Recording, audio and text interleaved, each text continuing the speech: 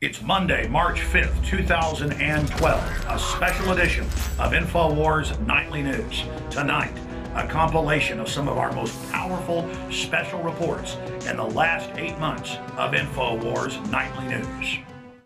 I'm in Austin, Texas, on the UT campus. I've been asking students all day about the recently passed NDAA legislation.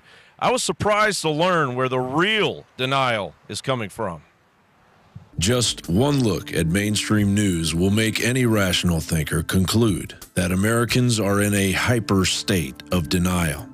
Public opinion is in a stranglehold when it comes to real, open, honest debate. Whether it's the looming war in Iran based on fear-mongering and little fact, or the blind eye given to Ron Paul's agenda to get the country back to its constitutional values. The new Suffolk University poll shows him with a commanding lead in New Hampshire at almost 30 points above his rivals. At the same time, Newt Gingrich and Jon Huntsman have faltered. Rick Santorum, who polls in single digits here, is looking to give Romney a run in the Granite State after his near victory in Iowa.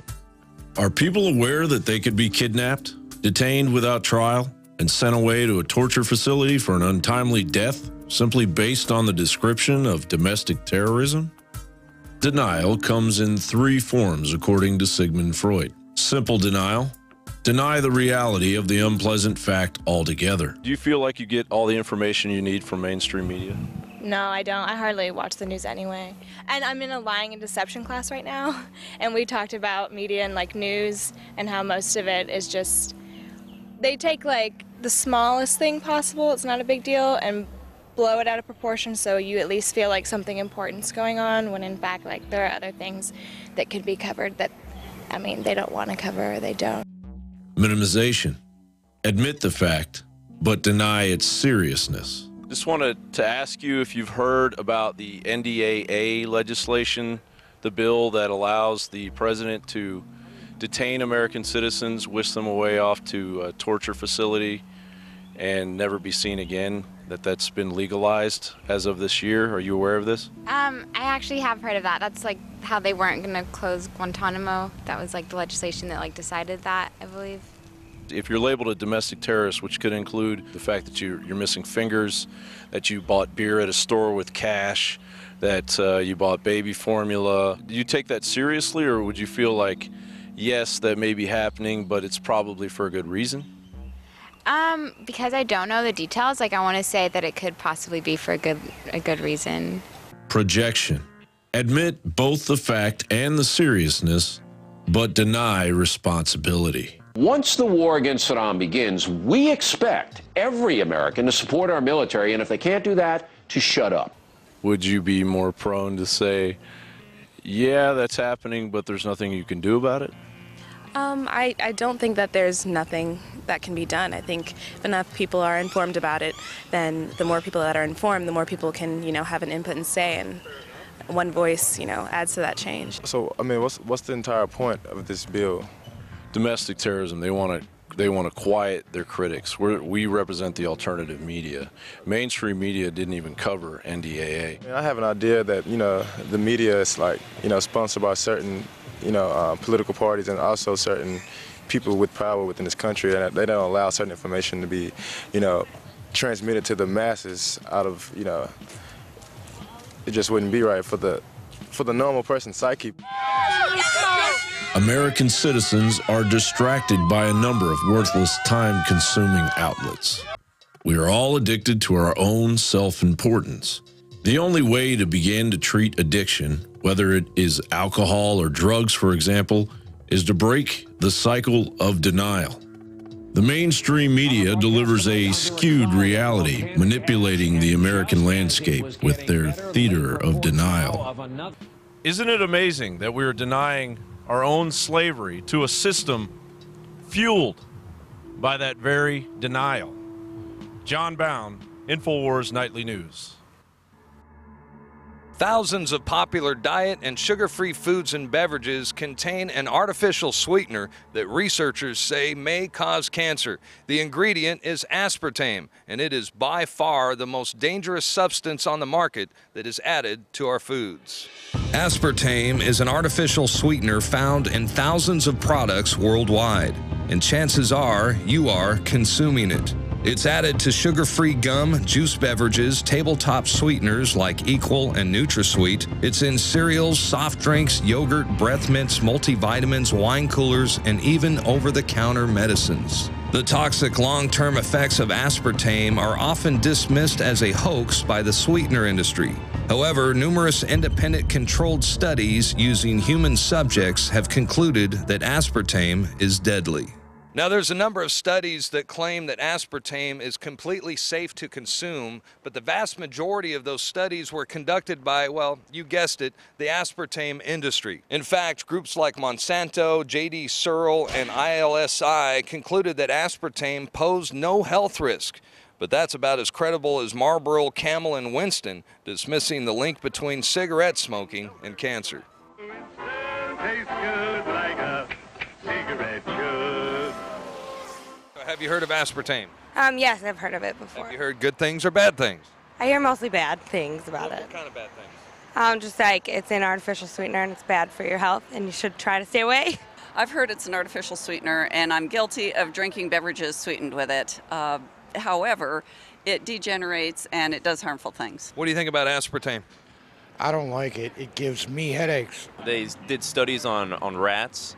It supposedly causes cancer. Even Fox News recently reported in 2005 that artificial sweeteners had been linked to a wide range of cancers after studying involving rats. So these rats actually had tumors the size of golf balls. So does that concern you when you hear stuff like that? Greatly, yes. And the FDA is supposed to be protecting us from things like cancer, not giving it to us and telling us it's safe. You cannot go to the grocery store now and buy any type of even regular sugar gum that hasn't had aspartame added to it. In the 1970s, Searle tried to get it approved and they couldn't. It took them 3 separate times because in their own studies with monkeys, large portions of them that were fed it died and contracted cancer. Now we have mainstream news articles, and the EU has done a major study finding lower birth weights, early birth, and yes, miscarriages from women that drink aspartame-laden soft drinks like Coke Zero. Do you think that aspartame should be on the market today?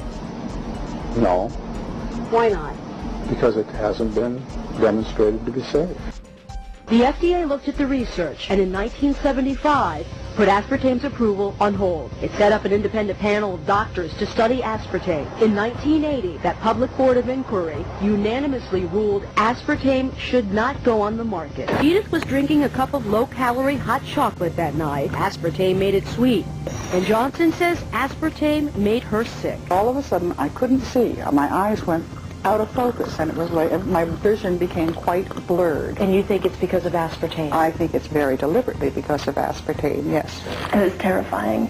Kate Randall thought she was going crazy. I started popping in my hands and twitching in my feet, my legs, my knees, my upper legs, and shoulders and arms and everywhere. Many of these individuals who have been aspartame reactors have tested themselves 5, 10, 20 times. Every time getting the same response, and then they realized that this was a legitimate cause and effect relationship. What is aspartame? It is the fecal matter of the E. coli bacteria. They took it and genetically engineered it. They can feed it toxic waste, and then it defecates aspartame. And it has so many bad health effects, it's just unspeakable. How do you think a product like that was managed to be approved by the FDA? Oh, I think there's loopholes to everything. I say shut the FDA down, shut down any government agency that's not doing its job. Would you think that possibly the FDA is corrupt? I'm going to go ahead and say no. I trust the FDA with my health. Do you think there's a chance the FDA could be corrupt? About as big a chance as any other part of our government. Now, the FDA approval of aspartame was highly contested and subject to multiple congressional hearings and scientific criticism. In fact, aspartame was continuously rejected by the FDA for over 15 years until it was finally approved in 1981. Since that time, the FDA has published a list of 92 symptoms of aspartame poisoning, which includes headaches, vision loss, including blindness, seizures, neurological problems, cardiovascular problems, and death. The FDA even admits adverse reactions to aspartame comprise about 80% of consumer complaints it receives each year. Yet the dangerous substance remains on the market and is consumed by millions of people every single day. I'm Darrin McBreen for Infowars Nightly News. Let's take a Winston break. That's it. Winston is the one filter cigarette that delivers flavor 20 times a pack. Winston's got that filter blend. The Flintstones has been brought to you by Winston, America's best-selling, best-tasting filter cigarette. Winston tastes good like a cigarette should.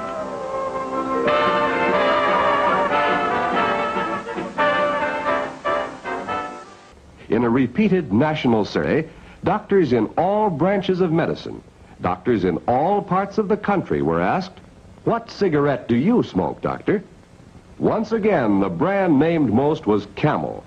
Yes, according to this repeated nationwide survey, more doctors smoke Camels than any other cigarette. Why not change to Camels for the next 30 days and see what a difference it makes in your smoking enjoyment? See how Camels agree with your throat. See how mild and good tasting a cigarette can be. Last year, over 2 million people got something of a surprise in the mail. Their first taste of NutraSweet. And of all things, a gumball. What's NutraSweet? It's a sweetening ingredient that isn't fattening. A sweetening ingredient that isn't artificial like saccharin. Isn't bad for your teeth. Tastes just like sugar. And sounds just too good to be true. Banana plants don't make NutraSweet. Neither do cows. But they might as well. If you've had bananas and milk, you've eaten what's in NutraSweet. It's made from things like those found naturally in good things to eat. Like 2 building blocks of protein. Nature doesn't make NutraSweet, but NutraSweet couldn't be made without it. NutraSweet brand sweetener. Just look for the swirl. Is this the first time you've ever seen the mural? No, I'm actually, I live here, so I come through and check it out every now and then. I'm taking pictures. I read about it online, looked it up. What do you think it means? I can only tell you what I read. Basically, it seems like there's a soldier cutting through the dove of peace, and his sword is an Arabian sword.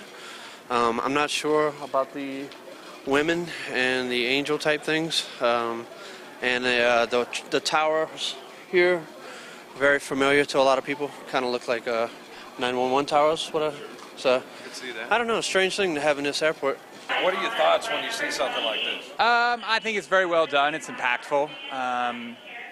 Color scheme's great. Theme seems a little austere for an airport, but...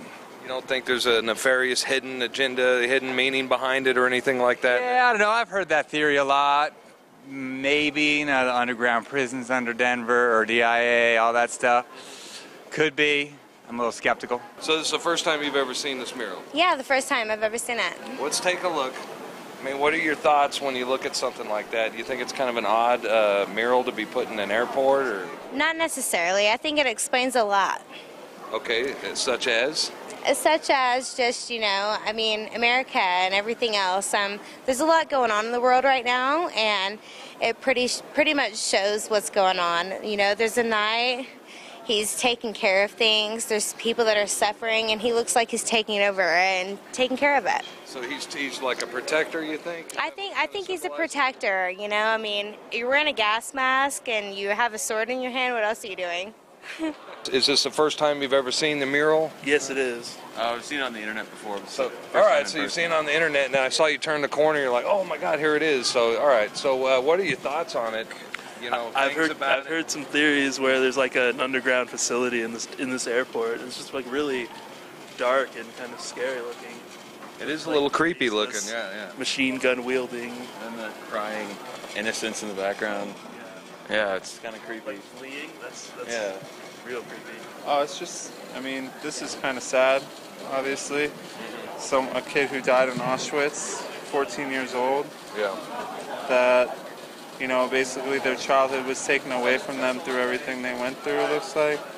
You know, they hate enemies, they hope that one day they'll be able to wake up and laugh again. It's sad that there's people out there that think like that. Some people say it's put here to kind of distract people from what really goes on in DIA. Don't you think it's an odd place to put a mural like this in an international airport? I mean, it's kind of weird, isn't it? It is. Like, I mean, if you wanted to send a message to someone, I mean, it's kind of the best place. And so you think this is more of an artistic endeavor, you know, with the symbolism and everything? You know, this guy kind of looks like a Nazi, but is there any hidden meanings, a dark hidden meaning, or is this more kind of an artistic piece, you know? I'm not someone who looks at things in a dark, hidden type of way, so to me, I don't look at it like that. You know, the most disturbing piece of this whole thing is just that. That's what gets me the most. What about the rumors that there's a whole underground type of bunker here? Have you heard those as well? Those? Do you think there's any truth to that? Definitely possible. More possible than what they give you on the news. It looks funny the way that you can see when you're coming in.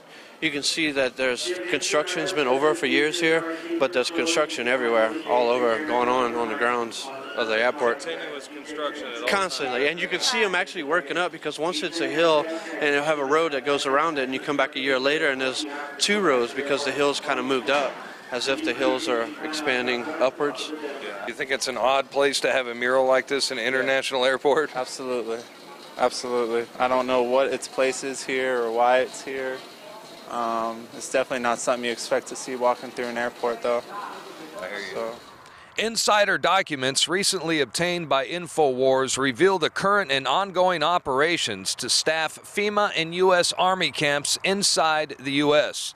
According to our sources, KBR is contracting services for temporary fencing and barricades, along with other services required for temporary emergency environment camps. They're to be located in 5 regions of the United States. Now, this comes immediately after the Senate passed the National Defense Authorization Act, which allows indefinite detention of American citizens. All this at a time when economic conditions and mass demonstrations sweep through the country and threaten potential unrest. The government has patiently put into place the crucial elements of its police-state grid and plan for the internment of political enemies. We are literally one false flag terror attack away from the plan going live. As the Department of Homeland Security and establishment media keep telling us, the next terror event will be on American soil and carried out by domestic patriot political groups, not Al-Qaeda. The FBI and the CIA have a long history of creating domestic terrorists, you know, patsies, and shifting the blame over to their political enemies. It's all there. All the government documents, all the government admissions, a civilian inmate labor camp program run by the Army, where they're at, all the details down to how they're going to break the families up and where the children go and the forced inoculations and everything. I mean, it just boggles the mind that all of this is happening. The fact that detention camps are being constructed inside our country and are now being staffed and readied for emergency situations, what can no longer be ignored or ridiculed as a conspiracy theory. Senate committee hearings and official Homeland Security documents further illustrate the mindset of our federal government as they classify homeschoolers, gun rights activists, constitutionalists, and returning veterans as potential terrorists. By default, creating an entire nation of radicals and revolutionaries, where everyone is a suspect, equally guilty until proven otherwise. I'm Darrin McBreen for Infowars Nightly News. The global banking cartel has used one tried and true process to create wars, rob us of our currency, and eat away at our substance. This process of control over the masses is called the Hegelian Dialectic. So what is it, and how is it being used today? German philosopher George Wilhelm Friedrich Hegel devised a dialectic, or method to resolve a disagreement between outcomes. The dialectic is made up of three attributes: thesis, an idea or opinion; antithesis, the opposite idea or opinion; and synthesis, the alchemic process to bring together a wanted change. It is commonly referred to as order out of chaos, and is waged against the masses in many forms. Saul Alinsky, self-avowed Marxist, proponent of the Hegelian Dialectic, published this in Rules for Radicals: any revolutionary change must be preceded by a passive, affirmative, non-challenging attitude toward change among the mass of our people. They must feel so frustrated, so defeated, so lost, so futureless in the prevailing system that they're willing to let go of the past and chance the future. George Bush became the hero of 9/11 simply due to the fact that he was the president, and then rammed through legislation that threatened our liberties as we all complacently stood by and allowed it to happen. A manufactured crisis occurs, thesis. George Bush answers it by rallying public opinion and becoming the host of the tragedy, antithesis, thus owning the crisis through synthesis. Equilibrium is attained. All of the once separate parts of the plan are joined together. In this example, the Patriot Act acting as the equilibrium on the desired road to tyrannical fascism in America. They're too good at what they're doing. They create the crisis on record. They sell the fraud. Then they say, give us more power. Give up your sovereignty, Europe, America, and we'll fix it. But then it only implodes faster. They make bigger bonuses, but they're destroying their own golden goose. They're hacking it open greedily. When it's giving them a golden egg every morning, they think there's eggs inside. I think the point you made of because they're on record creating this to consolidate power. They've bragged about it. Those memos have been made public by Goldman Sachs and others. But they're going to fry things so badly, the bankers are all running to private islands with their own security teams. I mean, like they want to rule everything so much and have just so many digits in their bank accounts that they're going to devalue the value of the digits through their sheer greed.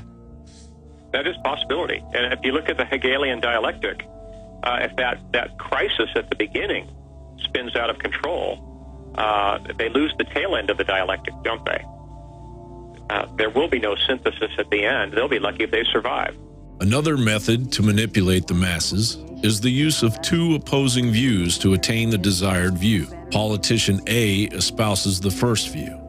Politician B counters with the differing view.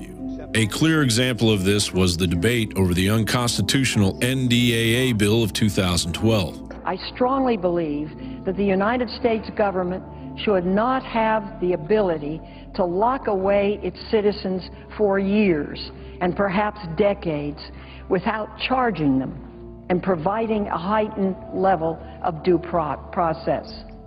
We don't pick up citizens. We don't incarcerate them for 10 or 15 or 20 years or until hostilities end, and no one knows when they will end, without giving them due process of law.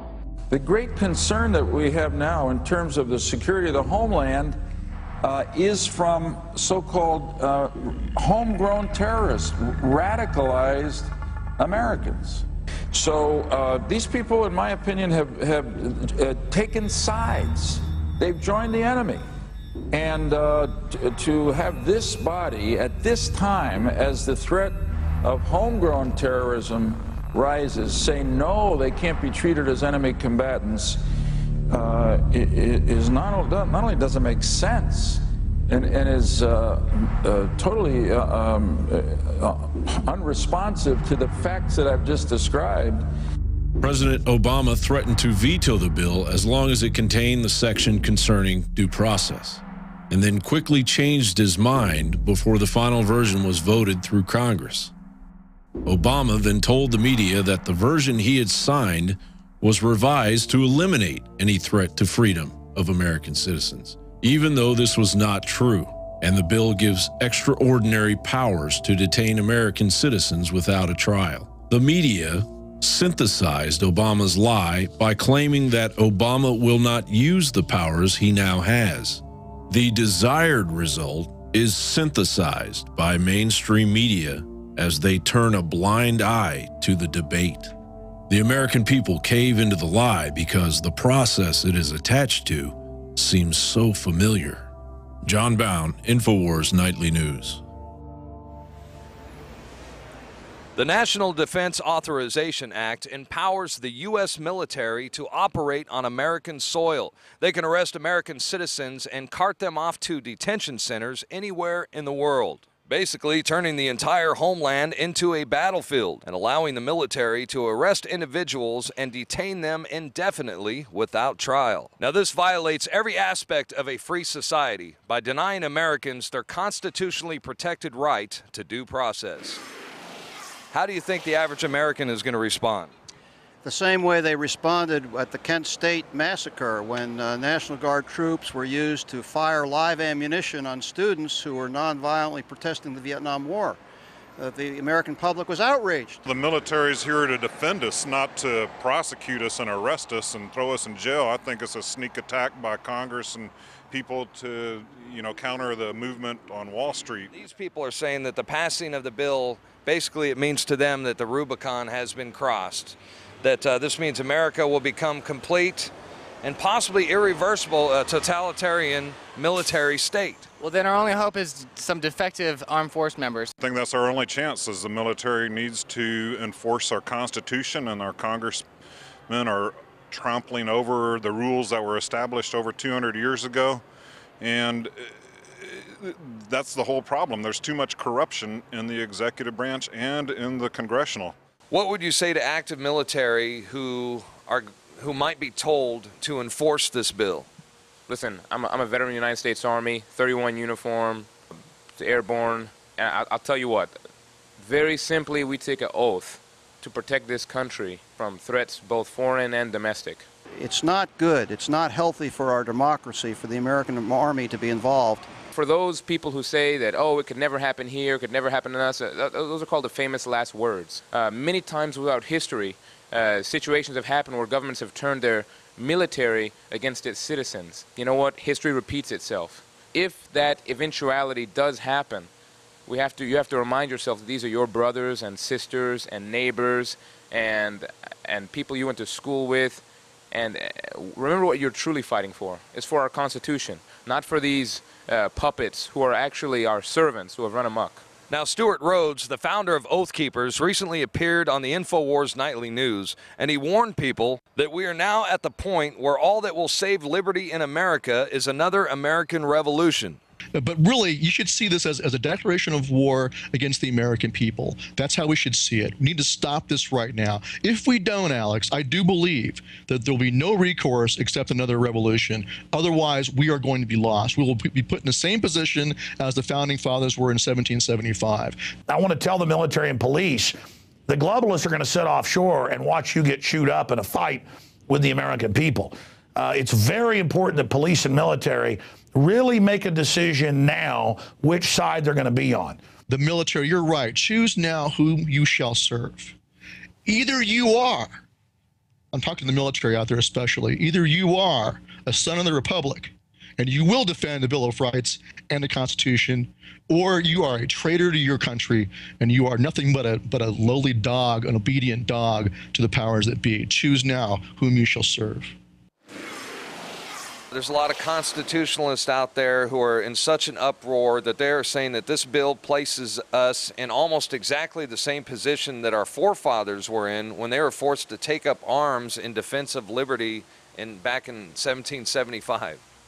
Well, to those people I would say it's a culmination of things that have put us in that position, and I would agree that the architects, the great and highly intelligent architects that constructed our infrastructure, the way we do business and the way we do politics and the way we live here in America, they would turn over in their graves and they would be very ashamed of us and how far we've let this go.